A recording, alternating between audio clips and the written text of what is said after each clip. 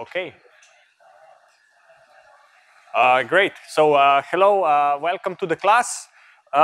What we are doing today is we are talking about the second lecture on data streams.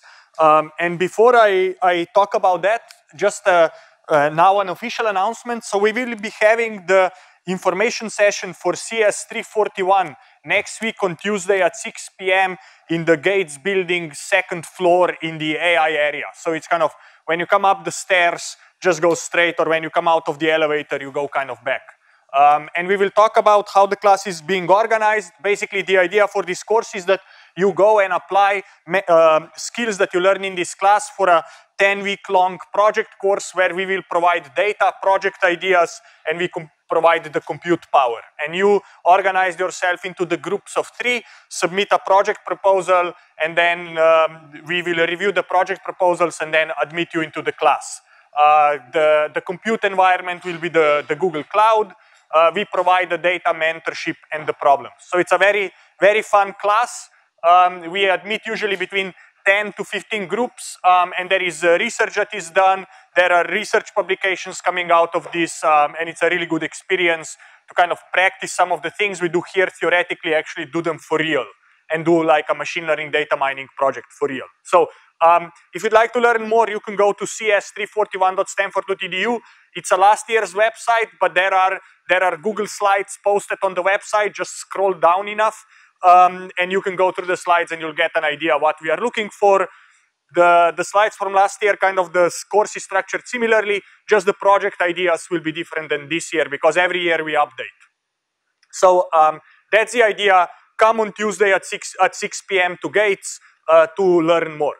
Okay, so now the lecture for today, we are talking about streams, and today we'll learn about 4 more new methods about how to do stream processing. We'll start with what is called Bloom filters, and this is a method that is amazingly useful, and it comes up in many different use cases. I'll talk about that. This is for filtering a data stream. In a sense, the goal is how do I select elements with property X, where X is some known property. Sounds easy, but it's super cool. Then we'll talk about how do I count distinct elements in the stream with this Flageolet-Martin algorithm. We'll talk about how do you estimate moments of a stream, and then I'll talk about frequent item sets and exponentially decaying windows, which is also very useful. So first, filtering a data stream. So abstractly, what we'd like is that we think of every element in the stream as a tuple, and given a set of keys S, we want to determine if that element from the stream is in the set S. Okay, this is what is called filtering, right? So an obvious solution would be that you have some dictionary, some hash table in which you store all the elements that are in S, so that when the next element from the stream comes, you test it against the hash table, and if that thing is in the hash table, you emit it, and if it's not, you say, oh, I will filter it out, right? So, but what if it happens that you don't have enough space to store this hash table, right? Maybe you are processing millions of these types of filters in the same stream. And let me give you an example where this is very realistic and it happens a lot, right? Here's one way how you could implement a spam filter, right? Imagine that each one of us has a set of good trusted email addresses, right? And maybe we know also 1 billion good email addresses that we trust, right? Now the question is, when an email comes in, we quickly want to check, is it from one of these 1 billion email addresses or not, right? Or imagine that each one of us has, I don't know, 5,000 trusted email addresses, right? And I'm Gmail, a new email comes in, I need to load your set of trusted email addresses, compare that new incoming email to that set, and say, should I let it through or do I declare it as spam, right? And obviously, I cannot have a hash table of, I don't know, several thousand email addresses for every user. It's just too much, right? So how would I do that? Another example, more broadly, is this notion of publish-subscribe systems, where you are collecting lots of messages. Maybe you can think of this as news articles. You could even think of this as events happening on a given website or in a given application, maybe Facebook, maybe Pinterest. and various people or various sub-applications of your system express interests in certain subsets of keywords or certain subsets of messages. So now what you need to do is whenever a message arrives, you need to decide out of all the subscribers, all the customers in some sense, who has subscribed to the messages of this type, and then send the message to them very quickly. And, you know, think of the messages here as user activity on an app like Pinterest or Facebook, and various applications subscribing or various subsystems subscribing to a subset of those messages. So when a new message occurs, a new action on the site is taken, you want to very quickly go and say, who has subscribed to this? Who do I send it to? Right? That's, in general, what is called publish-subscribe systems. You can think of content filtering, a similar thing, right? And then another example I will talk about that also has this type of property is, for example, if you think you are doing advertising. And one thing in computational advertising is that you must not show the same ad to the same user multiple times, right? So what would this mean is that for every user, I want to keep track of what ads has this user seen, so that when there is a new ad I may want to show them, I check, have they seen this or not, right? So now every user has a set S of the ads they have already seen, and I need to check against that set to say, should I let this through or not? And that's a very realistic use case in many of the companies across the street, right? So how would I go do this, right? The first cut idea is the following, right? I have this set of keys, set of elements S that I want to filter, right? And the idea would be that I will create a bit array of length of n bits, and I will set it to all zeros. And then I will have a hash function H that will take this key from the set S, and it will hash it to a range of 0 to n, right? I have a n bit bit array, and I'm hashing into that bit array. So what I will do is, for each member of the set S that I want to filter on, I will hash it into this n different buckets, and I will set the bit in that bucket to be equal to 1, right? So I take every element S in the set capital S, I compute the hash value, and then I set the corresponding bit in my bit array to be equal to 1. So what will I do now? This means that now when an element from the stream A arrives, what I will do is I will only output it if it hashes to a bit of value 1, right? So here is what I mean by that. When a new element A arrives, I say, oh, if it hashes to a bit that is set to 1, I will output it, otherwise I'll discard it. Okay? And this is already quite an interesting idea, right? I have this bit array. I first hash the elements of the set into this bit array, set the values to 1. So now the stream starts, and when I take an element from the stream, I see whether it hashes to a bit to an element of the bit vector that is set to 1, and if the answer is yes, I output it, right? So here is one way to think about it. I have my bit array here. The stream items are coming in. I have this hash function. The hash function hashes my element into the bit vector. If the entry in the bit vector is set to 1, I output that item, and if it hashes to a entry in the bit vector that has value 0, I don't output that item, right? So in this case, if it lands on a 1, I let it through, and it lands on a 0, I drop it, all right? What is the observation? The observation is the following. If this element from the stream lands on a bit value that is set to 0, I know for sure that it is not in S, right? I know for sure that I can throw it away. But if it lands in the entry with value 1, I actually don't know. It could be from the set S, or it could be just lucky that it got hashed into the same value as the entry from S. Okay? So what does this mean? This means that this will create false positives, but no false negatives, right? It will let some elements through the stream, even though they shouldn't be let, but everything that should go through will be let through. Okay? You guys see this argument? Yes? All right, great. So, right, so if the item is in S, we will for sure output it, we will for sure let it through. And if it's not in S, we may still output it, right? So let's now look at how bad is the error of our approach, right? So let's say I have 1 billion email addresses and I have 1 gigabyte of memory. So this means I have 8 billion bits, right? So now what do? I will take these 1 billion email addresses and I will hash them to 8 billion buckets, right? So this means now that if the email address is in S, then it surely hashes to a bucket that has the value set to 1. So I will always let it through, which means I have no false negative type errors, right? But right, approximately 1/8 of all the bits in my 8 billion bit array will be set to 1, right? Because I have 1 billion addresses and I hash them into 8 billion buckets. So about 1/8 approximately of the bits will be set to 1. So this means that when the new email addresses come through, about 1/8 of them will be passed through, even though they may not be in S. Okay? The reason for that is because when a new email address comes, it's randomly hashed into the bucket, and if the email address is lucky to be hashed to a bucket with value 1, I will still let it through. And because about 1/8 of the buckets are set to 1, about 1/8 of email addresses will be let through, regardless whether they should be or not.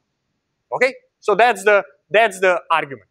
Now, this is kind of the heuristic computation that kind of argues why do we get these false positives, right? Mistakes that we let through.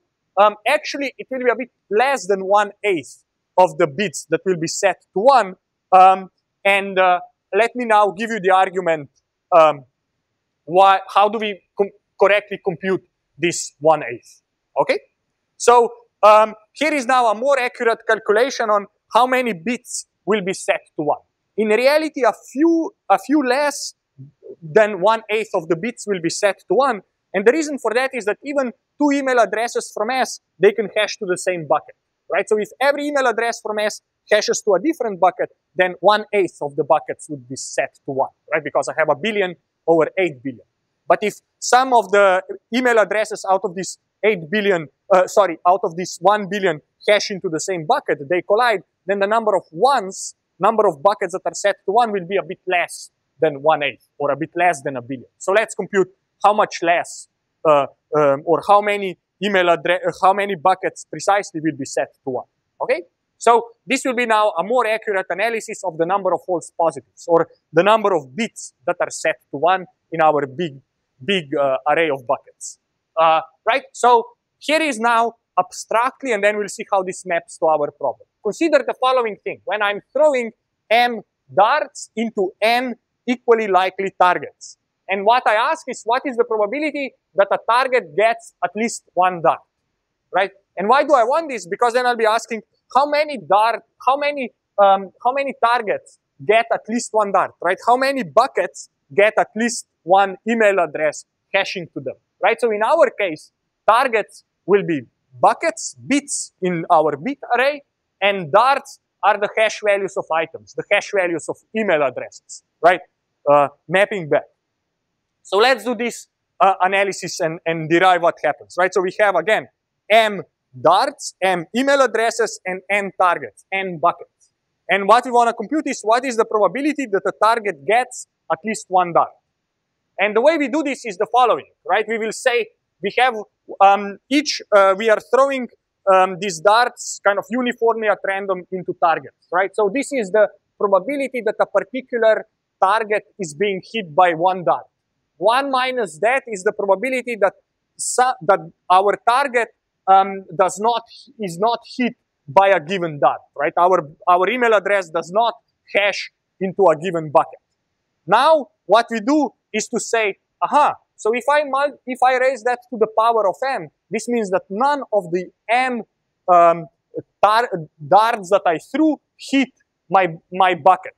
And 1 minus that is the probability that at least one dart hit the given target, right? This is that. And this should be clear how we derived it. Now I'll do a little trick. What I will do is I will multiply and divide by n. right? I multiplied by n here and I divided by there. So this would cancel out and everything still stays the same, right? But the reason why I did this is because it will allow me to kind of simplify this intermediate or this middle term here. And what I will remember from high school is that the limit of 1 minus 1 over n raised to the power n, that converges to 1 over e, as n is set to infinity, right? When the number of targets that I get as that gets large. What this means is that I can take this expression and I can simplify it to 1 minus e raised to the power of m over n, where m is the number of darts and n is the number of targets. Okay? So, and this approximation is especially accurate when n is large. And usually we have lots of targets, so it's a valid approximation. Okay? So now, let's see how well this works, right? So we are saying that the fraction of bits that are set to 1, which means the fraction of targets that have received at least one dart, is 1 minus e over e raised to the power of minus m over n, where m is the number of darts and n is the number of targets, right? So this means that the probability of a false positive is exactly that. Okay? So now let's go back to our example. We said we have 1 billion email addresses and 8 billion bits, right? So if I ask what fraction of ones are there in a bit array where I'm throwing 1 billion email addresses into 8 billion buckets, it is 1 minus e raised to the power of minus 1 over 8. If I do that, I get 11.75%, right? Which is very close to what my heuristic estimate was, which is 1 over 8, which is 12.5%, right? So our calculation is good, or our heuristic calculation early on was quite accurate, right? So this now tells me how many bits will be set to 1, and this is now my probability of a false positive, right? If a random email address comes, we hash it into a bucket, and this is the probability that it lands into a bucket that has value 1. So this is the probability we will let it through, even though we shouldn't have. Okay, so the number of mistakes we will make is about 10%, 11.7%. Okay? Are there any questions so far? Good. Everyone excited? Yes. Okay. So, but this is not the super cool solution yet. This is a cool idea, but it's not super cool. So now we'll make it super cool. Okay? So the way we'll do that is the following. We will use multiple hash functions. Okay? So I'm still having this set S of size M. I have the bit array of size N. And now I will use multiple hash functions. I will use hash functions H1 to H sub k. And what I will do is the following. I will set all the entries in my bit array to be 0. And then I will take every element in this set S, and I will use every hash function, and I will set the entry in the bit array to 1 if any of these hash functions hashes that element S to value 1. Okay? So what does this mean is that I go over all the elements, I go over all the hash functions, and I take a given element, a given hash function, and I hash them all into the same bit array, and I set the value 1 if they hash to the same value. Okay, if they hash to that bucket, right? So this means that I'm using multiple hash functions, and I'm just setting the entries of this bit array to 1 as I scan through, right? What is important to note is that we have a single array, right? There is a single B, there is multiple S's, and then there is multiple hash functions. But we are just hashing into the same bit array, right? And now what do I do at the runtime? At the runtime, when a stream element with entry X arrives, I will do the following. I will say, here is my X. I will go over all hash functions, and I say, I will only let X through if for all the hash functions, this X hashes to a bit with value 1, right? And if that is the case, then I output the element, okay? So the condition is that for every of the k hash functions, each hash function has to hash this element to an entry of value 1, and if that is the case, right, for all of the hash functions, then I output the element, otherwise I discard it. Okay? That's the idea. So let's now do the analysis of how well does this work. Does it give us any benefit? Does it decrease the number of false positives? At the first sight, it seems like a bad idea, right? Here, we are using multiple hash functions, so more entries of this bit array B will be set to 1. Because we are hashing every entry k times, so now we are increasing the number of bits that will be set to 1 by a factor of k, if you want to think of it that way, right? So in some sense, we are polluting this bit array with more ones than what we did before. But why is this a good idea? Is because here we don't say, oh, at least one of the hash functions has to hash to the bucket 1. We say all the hash functions have to hash you to the bucket that is set to 1 for you to be let through, right? So here we are saying for all the hash functions, you should have the value of the bucket 1, whatever the individual hash functions hash you to. Okay, so that's the idea. So let's do now the analysis. Why does this work? If there is a question, now is a good time to ask a question. If this is not clear. All right. So let's now see why is this a better idea? Why does this work? Right. So before we said what fraction of bit vectors bits in the bit vector B are set to 1. Right. As I mentioned before, now I'm in some sense increasing the number of darts, right? Because now every element, every email address gets hashed k times. So I have k times m darts, and still I have n targets, right? So my 1 minus e function is now 1 minus e raised to the power of minus k times m times n, right? Because now the number of darts is k times n, right? So this means this would increase the number of entries that are set to 1 in our bit array, right?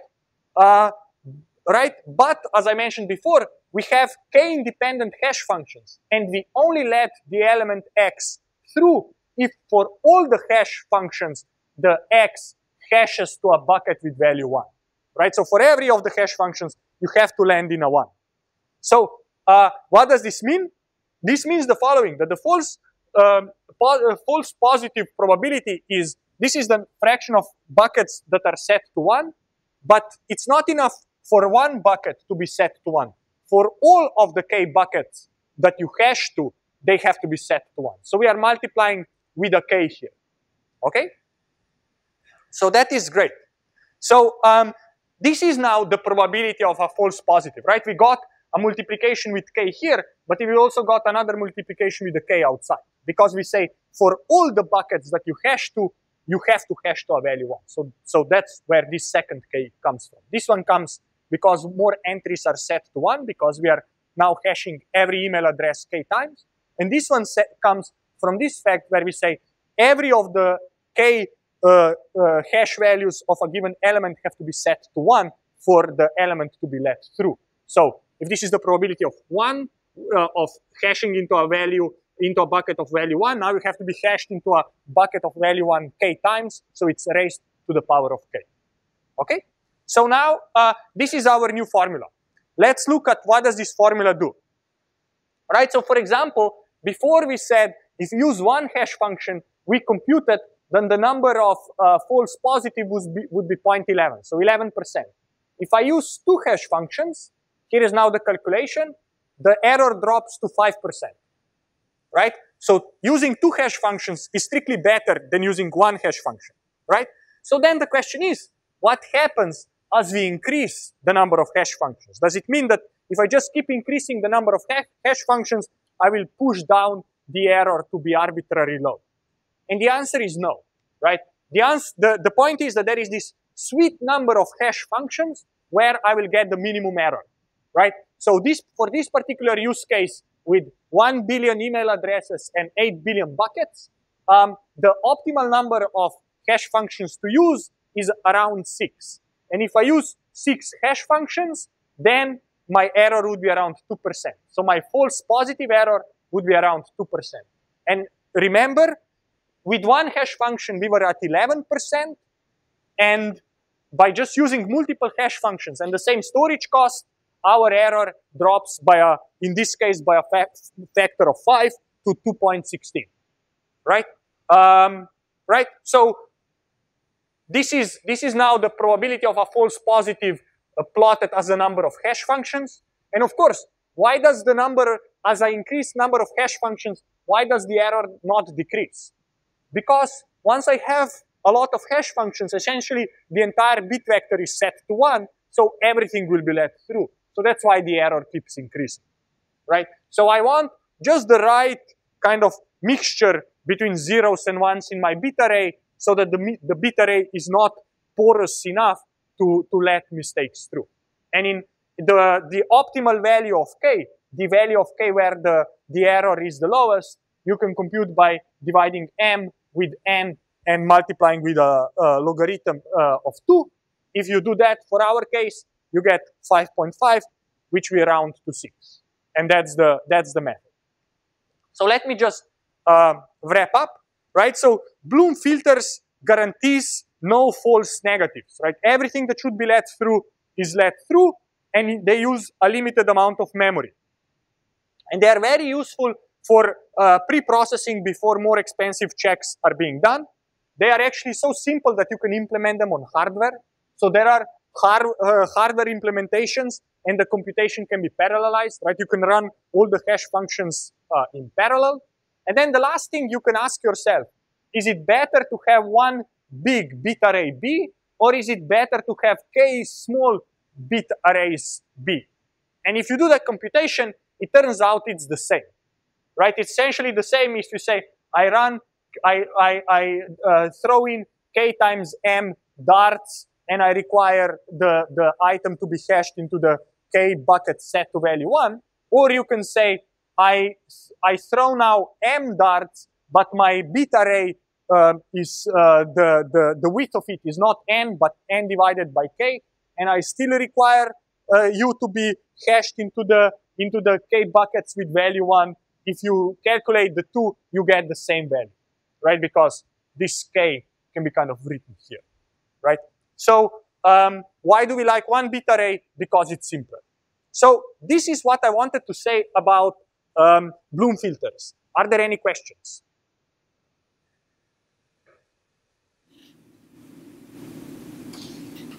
Yes, go ahead. So how did you get the closed form bound on the k? How did we derive that k is equal to? How did I figure that out? Oh, you can just take the equation, take the derivative. This will be the solution. Yeah, this is the right. Set it to 0. It's convex, so it's easy. Right? But you could even do it numerically. Like I plotted this, I think, in MATLAB or whatever. Great. Anything else? Good. So this is the first algorithm we want to talk about. So now we will talk about our second algorithm, which is about counting distinct elements in a stream. And this is also a very nice way of doing things. So the problem now is the following: you have a stream of items, and this stream of items contains elements from some set universe of size capital N. And what I want to maintain count of is the number of distinct elements or distinct items I have seen so far, right? And again, how could I do this? I could have a dictionary, and I would be just throwing my elements into the dictionary, and at any point in time, I would ask, what's the size of my dictionary? But again, imagine I cannot do that. I don't have enough memory, right? So if I cannot maintain a set of elements I've seen so far, how would I still count how many distinct elements have I seen? What would be some applications of this, right? You could ask, how many different words have I found among the web pages that I have crawled on a given website, right? You could keep a hash table of all the words you've seen, or you could try to do something smaller because the number of different websites is so huge, right? Or you could ask, how many different web pages does each customer request in a week? And again, you cannot have a hash table now for every person who's browsing the web to keep track of what they have seen in a given week, right? Or, right, how many distinct products have we sold last week? Again, you could have a hash table of all the products, but maybe you do this for every region or for every market that you have. Again, you cannot store everything in memory. So can the methods that we talk about now, can they help? Right? So the idea will be the amount of storage I can afford myself is small. So the problem is, what do we do if we don't have space to maintain a set of all the elements or items seen so far, right? And we want to estimate the count in an unbiased way, but we accept the count if it has a little error, but we would like to limit the probability that the error will be very large. Okay? And the method is called Flageolet-Martin, and here is how it goes. And it's a very interesting algorithm that does this, and it's kind of surprising. So the idea is the following. Let's pick a hash function that maps each of the elements into a bit string of length log base 2n, right? So if I have n, if my universe of all elements that can come from the string, from the stream is size n, then I want a hash function that basically maps each of the elements into some bit string, okay? And then the idea is the following, that for every element in the stream, I will first hash it, and then I will represent the hash value in binary, and I will ask and I will go from the right, and I will ask how many zeros are there before I see the first one. And this is what I will label as R of A, right? A is an element from the stream. I take the A, I compute the hash code, I represent the hash code in binary, and then I go from the right, and I keep counting how many zeros I see before I see a 1, right? So for example, if I take an element from the stream, it hashes to the hash value 12. I represent 12 as a binary string. I go from the right, and I count how many steps do I take before I see a value of 1, right? And because I have to take 2 steps, my R of A equals 2. Okay? So I'm just counting how long is the tail of zeros in the hash code of a given element. Okay? And now, given that I've done this, what is my estimate? I will say, let me now go and compute the longest tail of zeros that I have seen in my stream so far. And then I'll say that my estimate on the number of distinct elements I've seen is 2 raised to the power of capital R. Okay, so what's the algorithm? The algorithm is elements come, I hash its element, I represent its hash code as binary, I see what is the tail of zeros that it has, what's the length of it, I keep doing that, you wake me up and say, Jure, how many different elements were there? I say, what's the longest tail of zeros I've seen? I will take 2 to that length of the tail, that is my answer to you. And that will be a correct answer, almost always. All right? So this is the cool algorithm, and it's not clear why this should work. Okay? So let me first give you kind of a rough intuition why this works. Okay? And this is kind of very rough, very heuristic, but it's a good intuition. Okay? So, right, the idea is that when you have a hash function, the property of hash functions we exploit is that they kind of randomly hash into these buckets or into these numbers, right? So the function h hashes A with equal probability to any of the n values, n integers, right? And then if you think about it, h of A is a sequence of log n bits, right?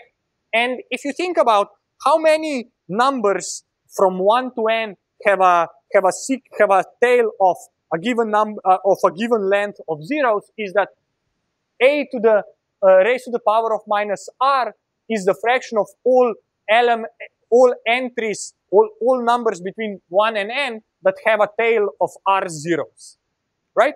So now if you are thinking about picking a random hash function, this means that about half of the time you will see something that is, some bit, and then you have a 0, right? About half of the numbers are even and half are odd, right? So it will take you to see about, after you've seen about 2 numbers, you will see a tail of length 1, right?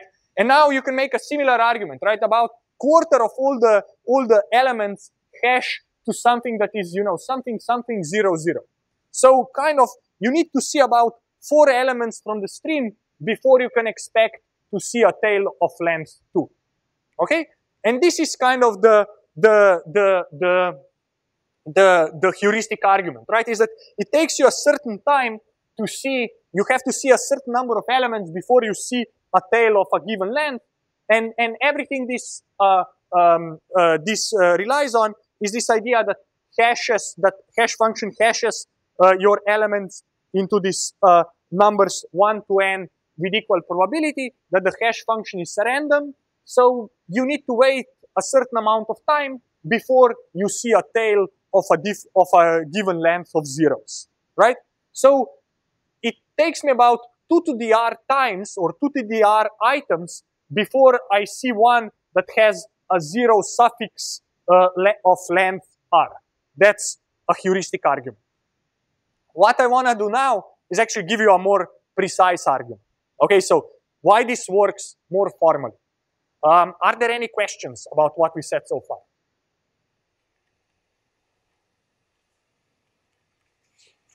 So let's talk about giving a more formal argument, right? Why does this Martin-Flageolet algorithm works? Formally, we will show the following thing. We will say that the probability of finding a tail of r zeros goes to 1 if I've seen the number of items that is greater than much greater than 2 to the r. And the probability of seeing a tail of r zeros goes to 0 if the number of distinct elements we've seen so far is less than 2 to the r, right? So we will say if it's more, the probability of seeing it goes to 1, and if it's less, it goes to 0, where m is the number of distinct elements seen so far in the stream, right? So what this means is that this value 2 to the capital R will almost always be around value of m, right? Because if it's if 2 to the r, if m is less than 2 to the r, then with probability 0, I'm going to see that tail of that length, and if m is more, I'm going to see that tail with probability 1. Okay, so that's kind of the argument why this will work.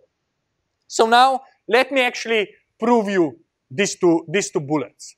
Okay, so the question is, what is the probability that a given hash function, hash value h of a, ends with at least r zeros, right? The probability of that is 2 raised to the power of minus r. The reason for that is because hash functions are randomly taking elements and assigning them to numbers between 1 and n. So, about, as I said before, half of the numbers are even. So there is half of the numbers will have a tail of length 1, about a quarter of length 2, about an eighth of length 3, and so on and so forth, right? So the probability that a random number ends in at least r zeros is 2 to the minus r. So that should be clear, right? And then, what is the probability of not seeing a tail of length r among m distinct elements? Let's compute that. And the thing is the following, right? This is the probability of seeing a tail of length r. This is the probability of not seeing the tail of length r. Now we take m different elements, so we have to raise this to the power of m. And this is now the probability of not seeing the tail of length r among the m distinct elements we've seen so far, right? So just, this is probability that any given h of a ends with fewer than r zeros. And now this is out of all the distinct elements we've seen so far, all of them have fewer than r zeros. Okay? And then I use the same approximation that we used before, right? Here is my equation from the last slide. I will multiply or raise it to the power of 2 to the r, and then also multiply it with the 2 to the r, 2 to the minus r, so this thing would cancel out.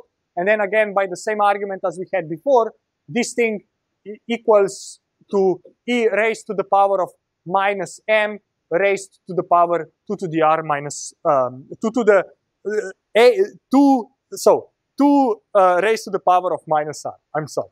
Okay, so now what is the probability of not finding a tail of length minus r, right?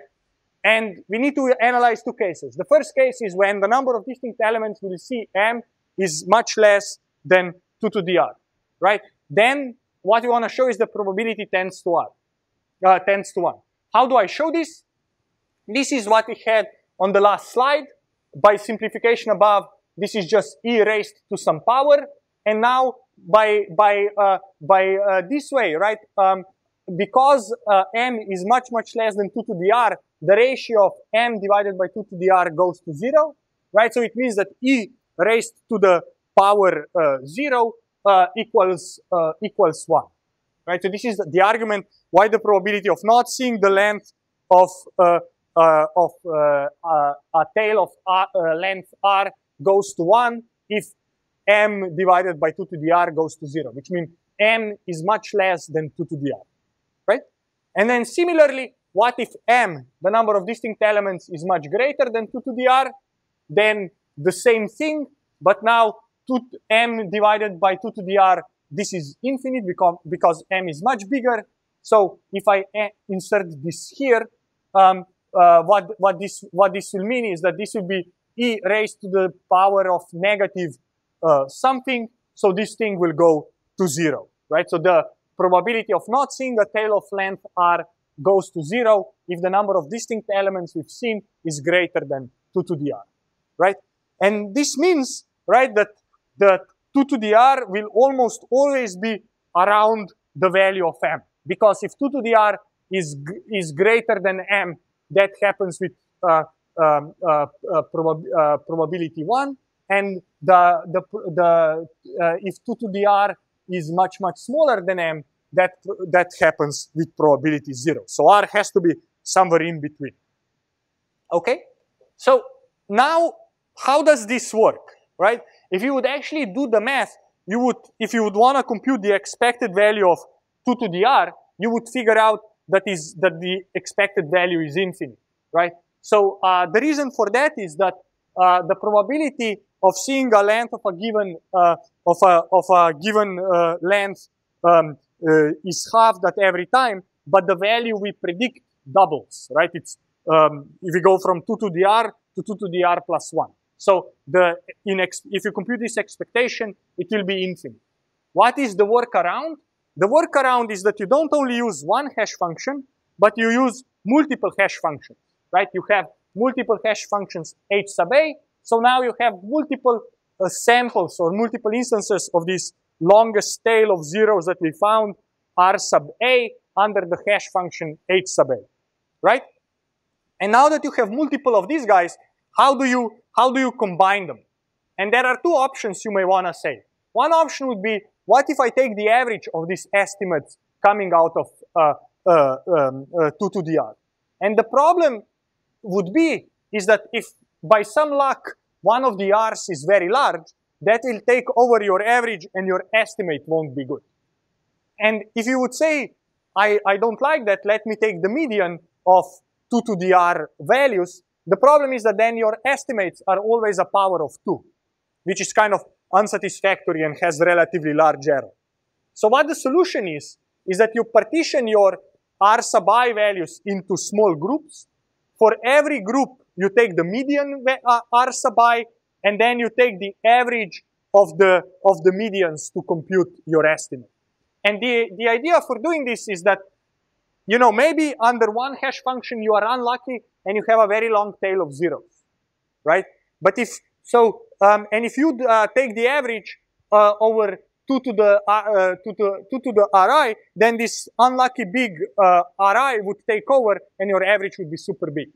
And if you, as I said, if you take the median, then you are taking the median of values 2 to the r, so every answer is a power of 2. So the best way is to take your values r, split them into small groups. In every group, you take the median value of r, right? So that prevents you from taking one unlucky r that has a lot of zeros and screwing over your estimate. And then you take the average of these estimates over the groups. And that works really well in practice. Are there any questions? Yes, great. Can you explain again why it's problematic for the medians? Great. So you mean, why is this problematic? So this is problematic, right? So I use multiple hash functions. For every hash function, I'm saying what is the longest tail of zeros that I have found, right?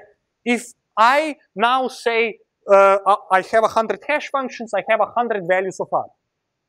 Now my estimate is 2 raised to the r, right? So the problem is, if I take the median, then out of all these values of r, I will take the middle one, and I will then compute 2 to the r. So every answer I get is naturally a power of 2, because number of zeros is an integer. So I'm taking 2 and powering it with an integer, right? So my overall estimate of the number of distinct items we'll get is only 1, 2, 4, 8, 16, and so on, right? So I cannot give you a value of 27, right? Because it has to be 2 to the power of an integer, right? What's the problem with taking the average? The problem with taking the average is that, you know, maybe there is one hash function that you were unlucky to select that takes the first element from the stream and it hashes it to something with a lot of zeros, right? And if we are looking for the longest tail of zeros, this means that this one lucky hash function will give you this huge value. So all the other hash functions don't really matter in this average, so your estimate will be way off, right? So you want to kind of throw away this extreme random event, and the way you do that is to take the median. And then you want to take the average so that you can give the answer that has resolution higher than 2 raised to some integer. That's again the idea. Thank you for asking. Great. Anyone else? Come on, people. Yes, great. Okay, thank you. So is there like a formal derivation of how this fixes the issue of the infinite expectation? Is there a formal derivation? How does this fix the issue? Not that I would know. At least intuitively, right? Where do you get screwed? You get screwed, right? Because we said that you are going over, wow, okay. We say you go over and you are looking for the longest, right? Out of all the tails that you've seen, you look for the longest tail, right? So you might be unlucky to see a very long tail of zeros. And because you are taking the maximum over all the tails, you kind of want to be careful with that maximum. And taking the median allows you for that maximum to not kind of skew you too much. Okay?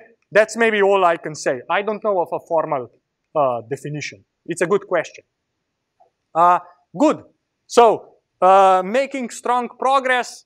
2 out of 4, 3 out of 4. So this is now for computing moments. Right? The idea is the following. Imagine you have a stream of elements where elements are integers. And let's say the m sub I be the number of times item I occurs in the stream. Then the kth moment of the stream is defined as the sum over the elements of the stream, number of times you've seen that item in the stream raised to the power of k. This is the same definition of the moment as you see the moment definition in statistics. Usually in statistics you would center the moment, you would subtract the mean. Here we don't center the moment, right? So I'm asked, basically the thing is I have a stream of items. For every item I keep the count, how often have I seen it, and then the moment when I want to compute, let's say the second moment of the stream, I take the item counts, raise them to the power k, in our case k would be 2, and sum them up, right? So let me give you special cases of this, right? The 0th moment is the number of distinct elements, and this is the problem we just talked about.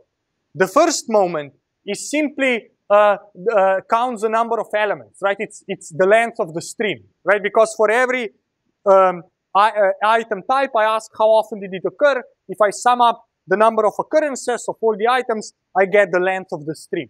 So this is very easy to compute. What is maybe less easy to compute is then the second moment, which is what we call the surprise number. And it's a measure of how uneven distribution is, right? And then, of course, you could compute the third moment that is called the skew and would tell you if the distribution of your items is more skewed to the left or it's more skewed to the right. And then, you know, the fourth moment is called kurtosis, and so on and so forth, right? So let me now give you an idea what does the second moment do and why do we call it a surprise number, right? Imagine I have a stream of 100 elements, and the stream takes 11 distinct values, or 11 different items appear in the stream. So then I could say, what are the counts of my items, right? I could see item number 1 10 times, and item number 2 9 times, and you know, item number 10 9 times as well, right? So then if I would compute the second moment of the stream, it would be 10 squared plus 9 squared plus 9 squared and so on. The value would be 910, right? Now if I take the same stream of length 100 with 11 distinct items, but the item number 1 appears 90 times and all the other items appear 1 time, and I compute the second moment of the stream, the second moment would be 8,110, right? So what's the point? The point is, here the stream, on the top, the stream is very even, the distribution is very even.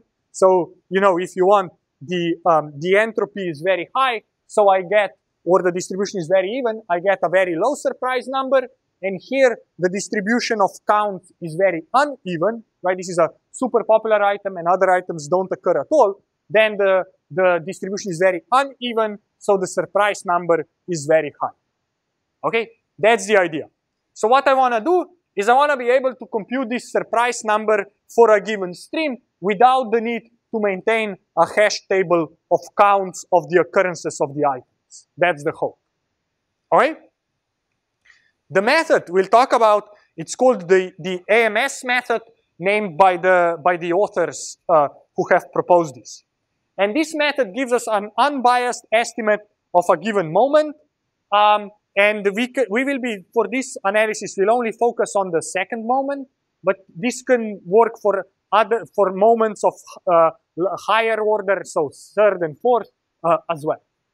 The idea is the following, is that we will keep track of many random variables x, where a random variable x stores two things.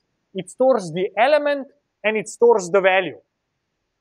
The element corresponds to the item, let's call it I, and value corresponds to the count m sub I of that value I. Okay? And note that this requires that we basically say we will take this element and we will count how often it occurs in the stream. But the point is that the number of these x's that we want to instantiate is relatively limited. And then our goal is to compute this surprise number s, that is a sum over all the distinct items that appear in the stream, value, how often they appeared in the stream so far, squared, summed together. Okay? And of course, if I could initialize a different random variable x for every distinct element of the stream, every distinct item of the stream, then computing this would be trivial. But I don't want to do that. Okay? I cannot say for every corresponding item I will keep a count. I cannot allow that. Okay? So the question is, how do I set this value and so the count and the element for this random variable x? For now, let's assume that we know the stream has length n. We know that in the stream we will read n elements of the stream. And the idea is the following. Let's pick some random time t at which we will start, at which we will initialize our random variable x. And let's pick this t to be kind of picked uniformly at random from the beginning to the end of the stream. Right now we are assuming finite stream of length n. Right? And whatever is the time we decided, at that time, you know, we get to see some item coming from the stream. So we initialize x to be the to that item I, and then we simply maintain the count c to be the number of times we've seen this item I from time t to the end of the stream. Okay, so saying again, I have a finite stream of length n. I pick a random time point t in this stream. This is when I wake up. I look what is the element I've just that is at position t. That's when I initialize my random variable x. And from then on to the end of the stream, I simply count how often have I seen this item I that appeared at position t. Okay? That's what I do. And now, what is my estimate of the second moment? My estimate of the second moment is n, which is the length of the stream, times 2 times c, which is the number of times I've seen the item I appear in the stream, minus 1. Okay? And of course, this is estimate for one random variable. In reality, I will keep multiple of these random variables, and then my final true estimate will be the average estimate over the k random variables that I have kept. Okay? So this is what the algorithm is, right? So the idea is that I have a stream, I wake up at a random time, I initialize x, I remember what is the item that is at, that I see at that time, and then I simply keep counting that item, the number of occurrences of that item I from that point t to the end of the stream onward. And at the end of the stream, I simply say the surprise number is 2 times the number of times I've seen that item minus 1 multiplied by n. This is for one random variable x. Because I have multiple, I compute multiple of these estimates and take the average. Okay? So that's the algorithm. Are there any questions mechanistically about this thing? All good? Okay. So now what we want to do is we want to prove why this works. Okay? So here is how we'll prove that this works, right? Imagine the following. Imagine I have a stream, and for now, let's say my stream only has items A and B. So only 2 types of items appear in my stream, right? So my stream starts at the beginning and, goes to the end. And then, right, I'm counting how often have I seen item of type A, how often have I seen the item of type B, right?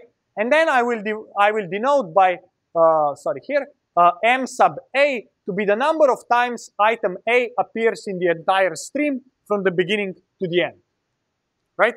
And then, what I want to compute is I want to compute this second moment, which is the sum of the counts squared, right? So now, one way how I can think of this is I can say C sub t is the number of times item at time t appears from time t onward, right? So the idea is the following, right? Like, so for example, if I would say what is C1, right? C1 equals m sub A. Why is that? Because I'm saying item at time 1 is A, and I'm asking how often does item at position 1 appear to the end of the stream? It appears m sub A times, right? If I say, what is C sub 2? That's how often does item at position number 2 appear from there on to the end of the stream? It appears, however often it appears in the entire stream, minus 1, because to the left of it is the same item, right? And then, C3 is m sub B. Again, why?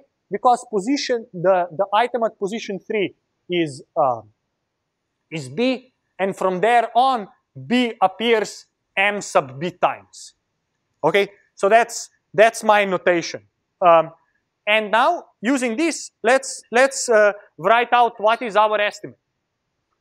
We say that our estimate into the expectation over f of x, which is x is the random variable and f is our function that gives us the estimate. F of x is this expression, but now because we sample the time at which we start counting at random, this is simply 1 over n, a sum over all the times from 1 to n, when n is the length of the stream.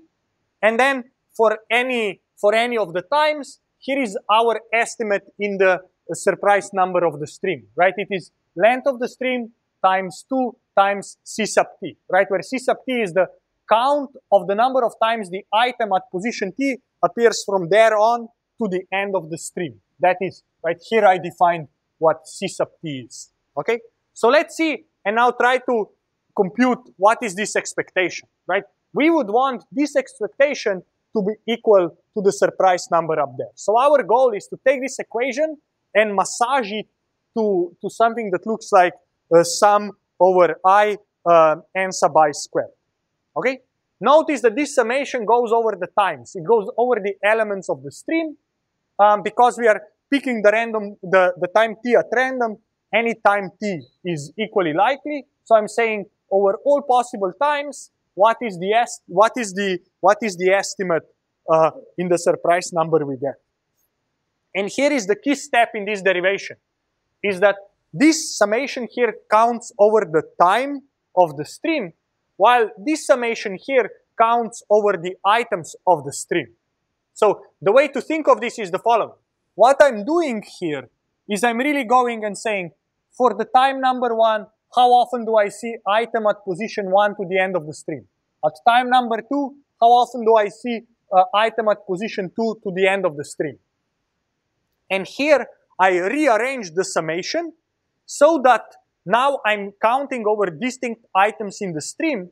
And then for every item, right, there is, you can think of it, when I first see that item will appear m sub I times. So this is that expression. Then, right, and so on. And when I last see the item, that item is going to appear 1 times 2 times 1, only once left.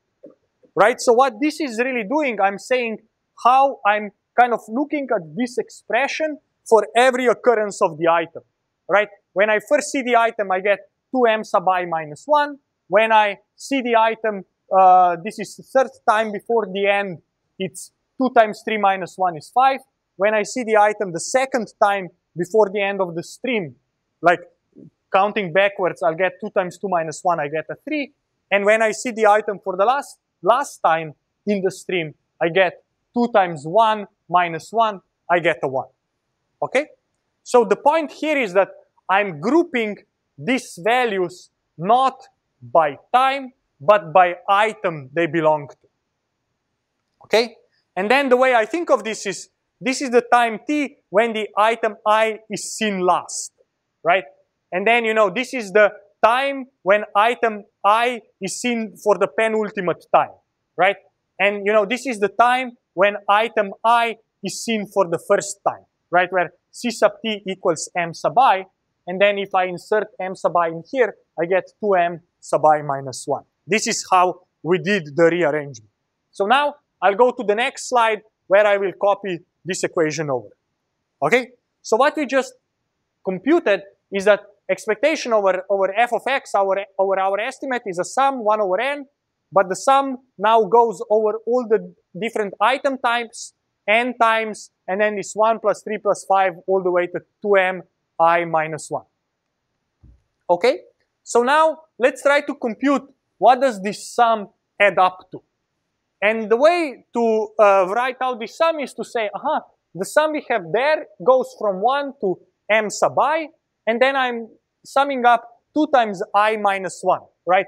1 is 2 times 1 minus 1, 3 is 2 times 2 minus 1, 5 is 2 times 3 minus 1, and so on, right? And this summation, what is it? It is 2 times m sub I times m sub I plus 1 divided by 2. Okay? So this is what this summation adds up to. And if I now cancel out the 2's and I multiply m inside, I get m squared plus m, and here I have minus m, so that cancels as well. So what is left is m sub I squared. Okay? And what this means that expectation over f of x equals 1 over n sum over I n times mi squared, right? And now the n's will cancel out.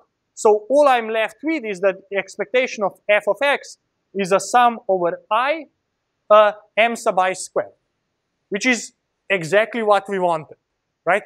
This means that when we initialize this random variable x, count the number of times item I occurred to the end of the stream, compute that value of f of x, which is which I gave you on the previous slide, then in expectation, that value has the expected value of that thing is exactly the surprise number. So it's exactly what we want. Okay? So we have a second moment in expectation. So on average, we will get the second moment. Yes? When we defined f of x, was it essentially so that it would work out this way, or was there other intuition for why it was n times become c? Great. Why did we define this f of x in this magic way? Here is why, right? So I'll try to explain it. So for estimating the kth moment, we will essentially need to use the same algorithm as I gave you. We will just define f of x differently. Our definition of f of x was that this is n times 2c minus 1. If you want to estimate the third moment, you define f of x differently. You would define it as n times 3 times c squared minus 3c plus 1. Okay? And this may, so I'm initializing my random variables in the same way, but I'm but I'm computing f of x in a different way. So now, where did I pull these numbers off, right? So here is what you need to remember, like going to your question, right? You have to remember that when I was computing my expectation, I had this summation, 1 plus 3 plus 5, all the way to 2m sub I minus 1. So we all followed, where did I get this? And what we showed is that these terms, 2c minus 1, sum up to m squared, right? What our goal was to show that this summation, right, over all the terms c from 1 to m, so basically this summation sums up to m squared. That's what we showed. And the way you show this, right, is that you distribute the sum inside, and this is really 2 times the sum over c minus the sum over c of 1. So here you get you get the m sub I as we had before, and here you get m sub I you get m sub I squared, and then the things cancel out, and what is left is m squared, right?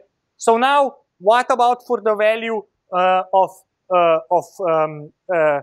k equals 3? We need the same thing. We need, right, that whatever we take here and sum it together, it has to sum up to m raised to the power of 3. And the way I compute that is to say what I really want is I want c cubed minus c minus 1 cubed. This is my estimate. This is what I want, so that these c's cancel out each other as I do the sum, so that only the biggest guy survives, right? And if I compute this thing, then what is left is here, and this is exactly my estimate, right? So really, what I want is that the sum of these estimates kind of adds up to either m squared or n cubed, and the way I can write this out right here, I wrote this as a sum over c squared minus a sum over c minus 1 squared. And if I do this, right, then basically here everything will cancel except the last element when c will be m. So that's why this survives, right? And that's how I got here. That's how I got it. And in generally, if I wanna estimate the kth moment, then this is the formula to estimate the kth moment. It's c raised to the power k minus c minus 1 raised to the power of k, right? Because I want these things to cancel out so that only the last c to the k when c equals m survives. That's the intuition why this happens. Now, what is there to say is how do we combine samples? Right now, we did everything by assuming the stream has the fixed length. But what if and we have instantiated a single x. If I want multiple x's, then I would create multiple random variables x. I would now average them in groups and then take the median of the average. That turns out the best in practice. There is one more thing we need to fix, And the thing we need to fix is that we assume that the stream has a fixed length. But in reality, strings never end. So what we need to do is, we assumed that we have a number n of the elements in the stream, so the length of the stream. But as I said, real streams have infinite length, so I don't know what will be the number of inputs or elements that I will see in the stream. So how do we solve this? The way we solve this is that we have this variable x, but we also keep a counter n that tells me how many items, how many elements have we read from the stream. And then what we need to be able to do is, from whatever is the length of the stream we've seen so far, we must figure out how to sample positions t uniformly at random out of this stream, right? So what this means is that if we can only store k counts as this x's, this k random variables x, we will want to throw some random variables out and instantiate the new ones, right? So the objective that we really want is that that any starting time t is selected with equal probability, right? That after we have seen n elements or n tuples from the stream, each starting time t is selected with probability k over n if we want to have k random variables kept in memory, right? And hopefully this now rings a bit of a bell. And what this really means is, this is really that we need to be able to sample uniformly, right? We want to create a fixed size sample of an infinite stream, of a stream that where n is increasing as we read more elements. And last time we talked about the method to do this, and the method is called reservoir sampling, right? So the solution here is to do fixed size sampling, right? Where the idea is that first you choose the first k random variables from the first k items you sampled from the stream, and then from there on, whenever you read a new element from the stream, you keep that element, that reading, that value with probability k over n. If you decide to keep it, you throw one of the existing x's out and initialize a new x and start counting that element from there on. And then at any point in time, you are able to compute the surprise number by using my estimate f of x that we have derived before. So this is what I wanted to say about the algorithm number 3, computing the surprise number. You have a question? No question? Any questions? So what all the magic here was is that we had this estimate that when we computed the estimate over it, essentially it allows us to create this telescopic sum, and everything would cancel out except the count of that item squared would survive. And that was the big insight here, right? Where kind of randomness and being able to uniformly sample from the stream helped us a lot. This is kind of the intuition here. Good. Any questions?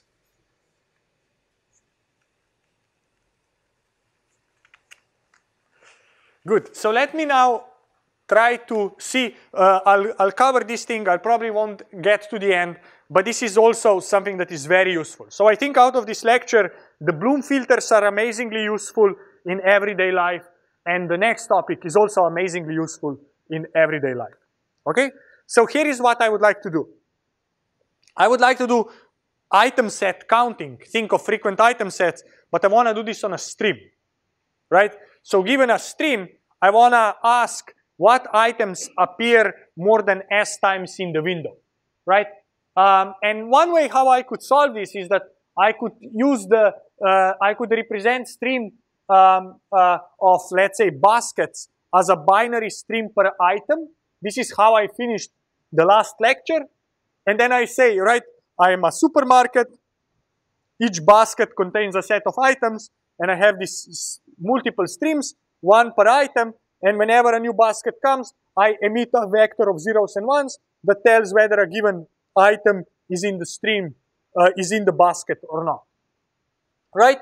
And then I could use the DGIM method to estimate the counts of ones of all the items across all the baskets. And this would kind of tell me how many times have I sold an individual item across the last k baskets.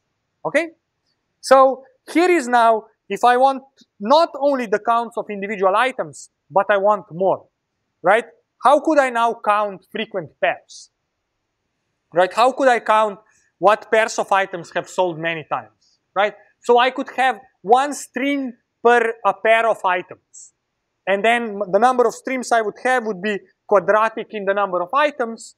And that, you know, the number of streams now would be way too big and I really couldn't do this. And also the answers I would get would be approximate. So I don't want to do that. So here is what I would want to do. So the idea that is super useful is this notion of exponentially decaying windows. And the idea is, and this is really a heuristic that kind of allows you to keep frequency of an item over time, and that frequency can kind of decay over time if you haven't seen that item repeatedly. And the idea is in some sense, if you ask, what are currently popular movies, right? Where instead of computing the raw count over the last n elements, or, you know, what are the most popular celebrities on Twitter today, you wouldn't say, oh, what are the follower counts they obtained in a given day, but you want to use some kind of smooth aggregation, where getting a follow right now is more important than getting a follow 7 hours later, right? So we want to have some kind of smooth aggregation of item appearances over the entire stream. And the way you achieve this is the following, right? Imagine you have a stream of items and we are taking the sum of the stream.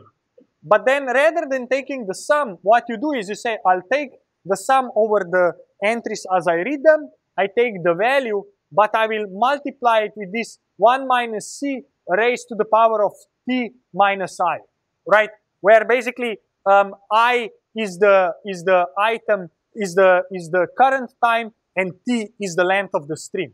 And this means that the items closer to the beginning of the stream will count more than the items very far, right? And the idea for this is that c will be a very small constant. So it means that this will be like 0.99 something. So as you raise it to a big power, it will decay to 0. So it means that the earlier counts will kind of count more than the counts later on.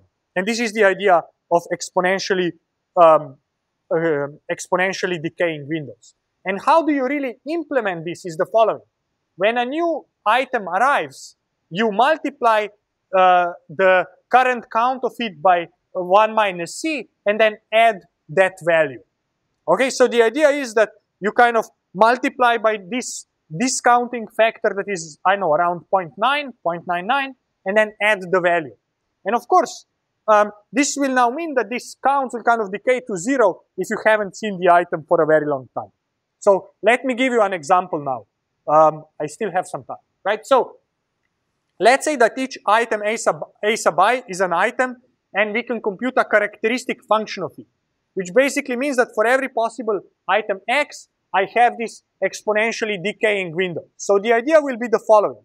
Whenever this characteristic function of a given item will be the following, I'm basically saying, let me sum over all the entries in the stream. Delta sub I returns value of 1 if at that position I, the item I see equals x, and otherwise it's 0, right? And then I'm multiplying this with 1 minus c, t minus I. So what this means is that imagine that for each item x, we have a binary stream where essentially 1 means that the item x appears at that position and 0 means that the item x did not appear at that position. So then what do I need to do is when new item x arrives, I'll multiply counts of all items by 1 minus c. So think of this as 0.99. And then I add a count plus 1 to the element x. Right? So now the idea is, right, items arrive.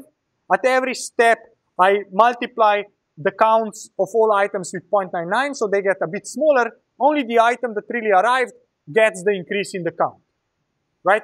And this way that these items who I've seen in the past their counts will decrease exponentially with time, because at every time they get multiplied by 0.99, so that count will quickly go to 0, and only the items that appear, they will get a boost in their count, right? So we call this sum to be the weight of an item, right? So this weight will exponentially decay with time, and whenever the item appears, it will get a boost of 1. And that's the cool idea. And why is this useful? This is useful because this type of exponentially decaying windows have an important property. And the property is the following, is that you can compute what is the sum of these decaying weights as a function of t. And if t goes from 0 to infinity, then this sum of 1 minus c raised to the power t actually equals 1 over c. The way you can compute this is that there is a well-known formula for how do you compute the sum of the values z raised to the power of k, where you sum over k. Here's the thing, if you insert it, you get 1 over c. So what does this mean? It means that if you want to ask what are the currently popular movies, you could say, I want to find movies whose weight, whose this kind of characteristic function is more than 1/2. We can actually compute, because we know that the sum over the whole weights is 1 over c. We know that only about 2 over c movies will have the count of, or the weight of 1/2 or more. So this means that I can set a threshold, and based on the value of c, the discount factor of c I'm using, and the threshold, I can actually estimate ahead of time how many items do I expect to have the value higher than that. And this now allows me, in some sense, to keep a limited amount or limited count of items in the stream, in the memory, where I'm basically keeping their counts, and I'm multiplying these counts with the discount factor 1 minus c. And then if the discount factor, if their total weight drops below my threshold, I throw them out. Otherwise, I keep them in. And if I throw something out, I initialize the new one. And this means that I can always kind of keep in memory the most popular items by basically having a threshold on this exponentially decayed count. This is essentially the idea here. I will stop here because I'm out of time. But thank you everyone for coming. Don't forget for the 341 session next week. Thank you and see you next week.